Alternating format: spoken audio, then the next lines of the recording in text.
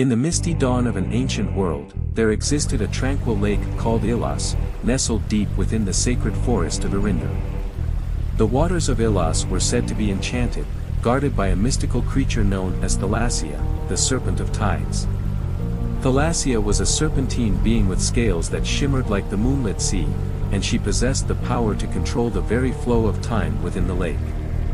One fateful day, a young fisherman named Kaelen ventured into Erinder, driven by tales of a fish that could grant eternal wisdom. Armed with only his simple rod and a heart full of determination, Kaelen cast his line into the tranquil waters. Hours passed, but the lake remained still, as if holding its breath. As the sun dipped below the horizon, Kaelen felt a powerful tug.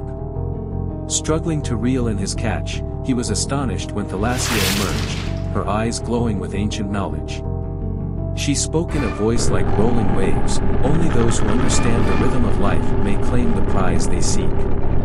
With that, Kaelen let go of his line, realizing the true wisdom lay not in capturing, but in understanding the world around him. Thalassia, pleased, blessed him with insight beyond his years, and the lake returned to its serene state, holding its secrets for the next worthy soul.